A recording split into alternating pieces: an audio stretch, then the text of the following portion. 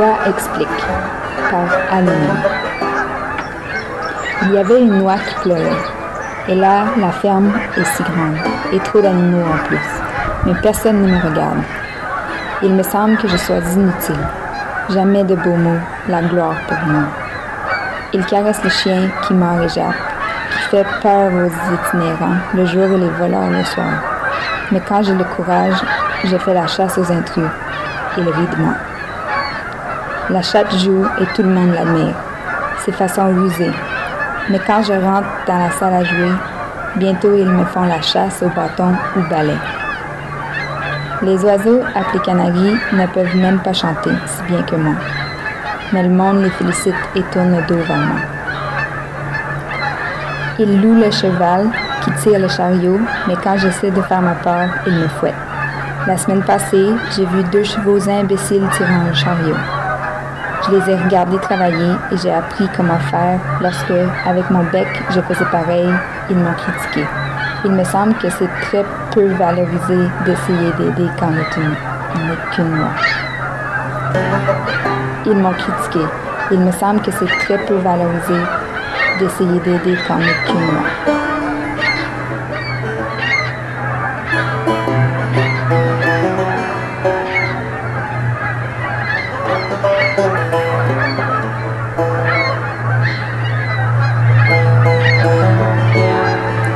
I hear the low wind wash the softening snow, the low tide loiter down the shore, the night, full filled with April forecast, hath no light. The salt wave on the sedge flat pulses slow, through the hid furrows lisp in murmurous flow. The thaw's shy ministers, and hark, the height of heavens grows, weird and loud with unseen flight, of strong host prophesying as they go. High through the drenched and hollow night their wings beat northward hard on winter's trail, the sound of their confused and solemn voices borne athwart the dark to their long arctic morn, comes with a sanction and an awe profound, a boding of unknown foreshadowed things.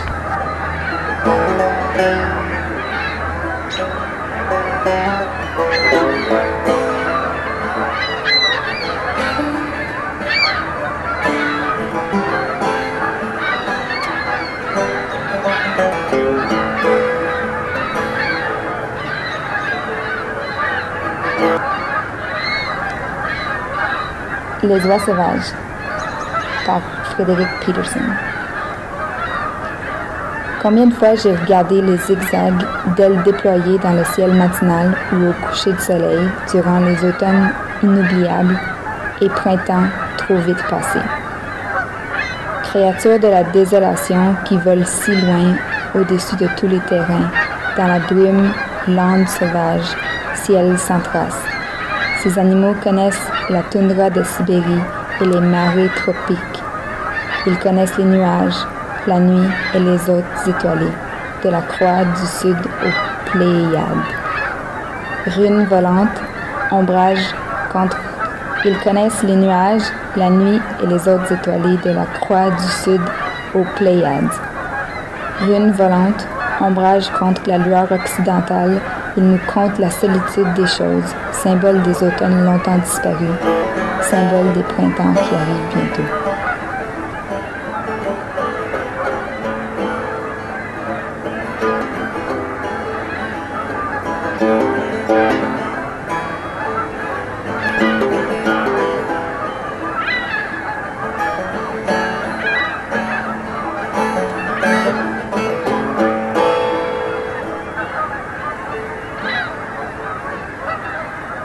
Honk, honk, on stormy wings they cleave the upper air.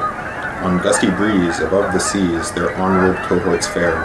They come from frosty solitudes where broods the Arctic night, where deserts grim spread vast and dim in the aurora light. The Inuit with bended bow fast paddling his canoe, their flocks hath chased o'er icy waste of water's heavenly blue. Ye wild, free troopers of the skies, that ride in wedged ranks the blue and unmarked roads of paradise, who else but God had tutored you, that wind beset in tempest form, to buffet you with mighty sledge, yet still sweep onward through the storm with that unbroken wedge. On frozen shore of Labrador the steel shaft hath sped, but vain the shaft, and vain the craft, and vain the fowler's lead. In twinkling gleam of cold moonbeam their dusky files I trace. In red-like throng, in column long, they speed the tireless race. O'er craggy mountainsides and over torrent tides, the shadow of each column in swift procession glides. O'er the far resounding surge, in the dim horizon's verge, I see their dark battalions on winnowing pinions urge.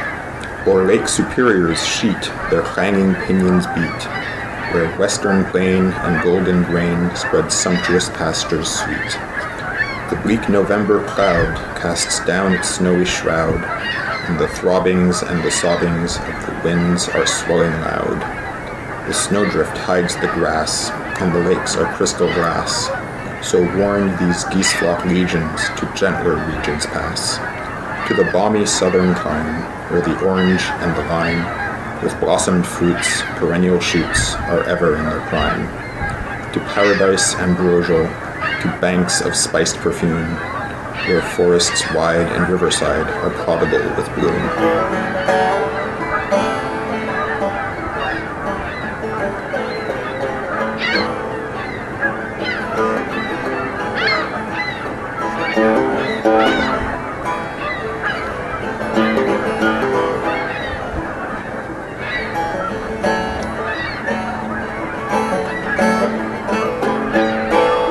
Les oies sauvages par Celia Thaxter. Un son étrange dans la nuit, un cri intrépide et résolu, clair dans la tempête malgré, sonne si haut et si sauvage. La noirceur, le tumulte et la terreur, la pluie et la bataille des vents de vent.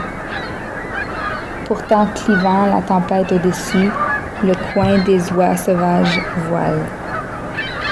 Poussant leur chemin périlleux, battus et vexés, constants par la nuit et le jour, fatigués mais jamais perplexes. Certains que la terre de leurs espoirs attend au-delà de la tempête et la terreur, certains que la noirceur où ils tâtonnent doit briller de rougeur matinale. Cloche qui perce la tempête, tombée de la morosité du ciel, je m'assis devant mon foyer chaleureux et frémis de ce ciel intentionnel.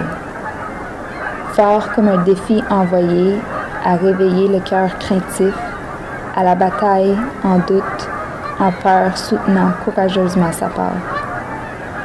Oiseaux du ciel si sauvage, j'aimerais vous suivre vos chemins, à travers la noirceur sans poser de questions, avec une seule pensée. Obéir.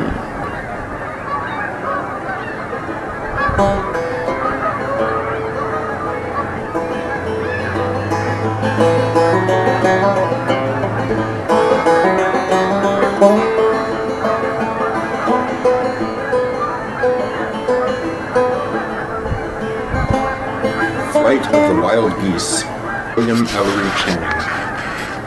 Rambling along the marshes and the banks of the Assabet, sounding myself as to how it went, praying that I might not forget, and all uncertain whether I was in the right. Toiling to lift time's curtain, and if I burnt the strongest light.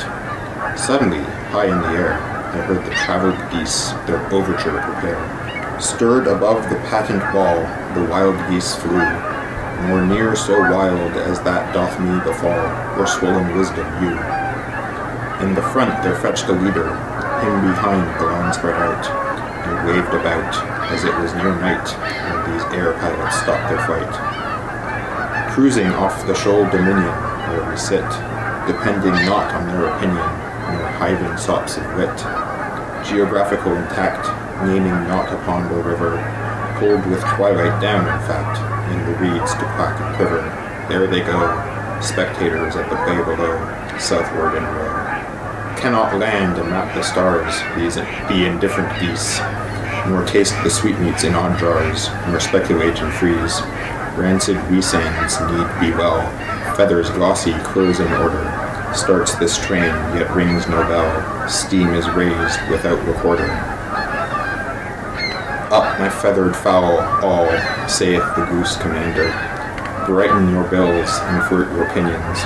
My toes are nipped, let us render ourselves in soft Guatemala, or suck puddles in Campeche. Spitzbergen cake cuts very frosty, and the tipple is not lychee. Let's brush loose for any creek, there lurk fish and fly, condiments to fat the weak, inundate the pie. Flutter not about a place, ye concomitants of space. Mute the listening nations stand on that dark receding land, how faint their villages and towns, scattered on the misty downs. A meeting house appears no bigger than a mouse. How long? Never is a question asked, while a throat can lift a song, or a flapping wing be tasked.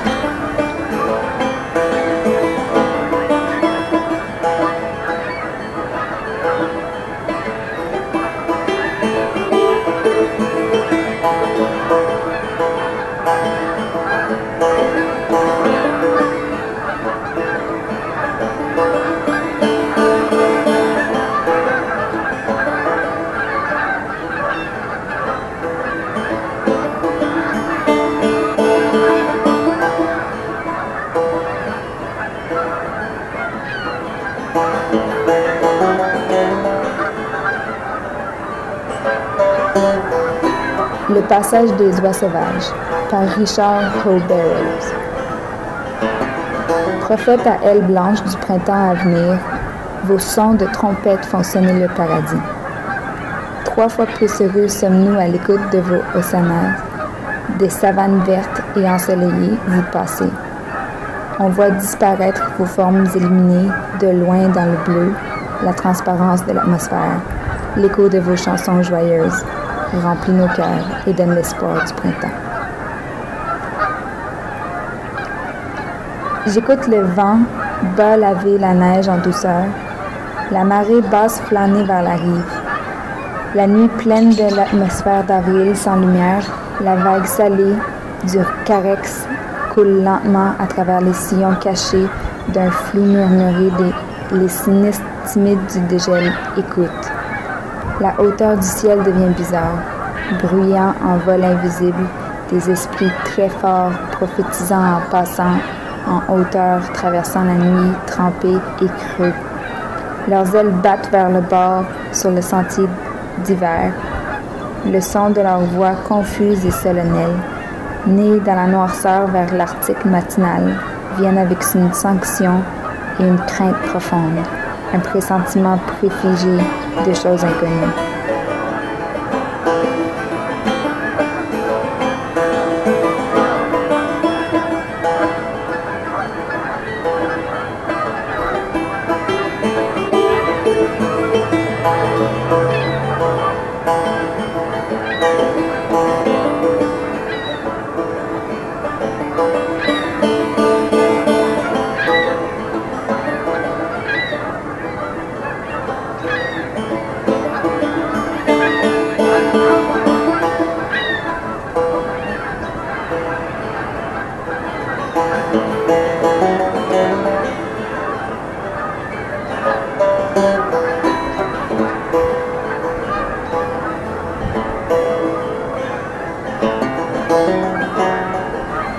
Le vol des oies, par Charles G. D. Robert. J'écoute le vent bas laver la neige en douceur, la marée basse flâner vers la rive. La nuit pleine de l'atmosphère d'avril sans lumière, la vague salée du Carex coule lentement à travers les sillons cachés d'un flou murmuré. Les ministres timides du dégel écoutent. La hauteur du ciel devient bizarre, bruyant en vol invisible des esprits très forts prophétisant en passant en hauteur, traversant la nuit trempée. Et creux, leurs ailes battent vers le bord sur le sentier d'hiver.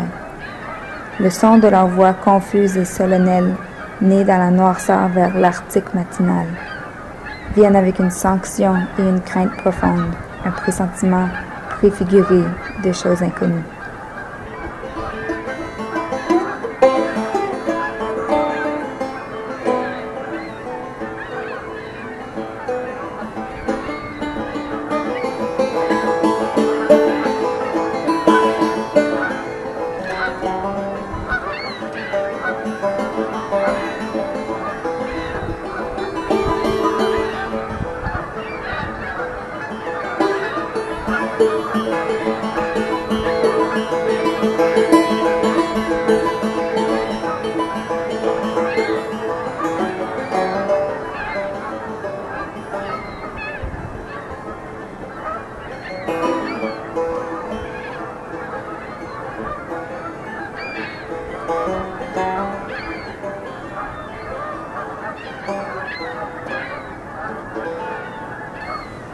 All the grandmothers about hear the orators of heaven, then put on their woolen stout, and cower o'er the hearth at even. And children stare at the sky, and laugh to see the long black line so high. Then once more I heard them say, "'Tis a smooth, delightful road, difficult to lose the way, and a trifle for a load." 'Twas our forte to pass for this, proper sack of sense to borrow, wings and legs and bills that clatter, and the horizon of tomorrow. The Flight of the Canada Geese, by Isaac McClellan. To a Flock of Geese, by Clark McAdams. The Flight of the Geese, by Charles G.D. Roberts.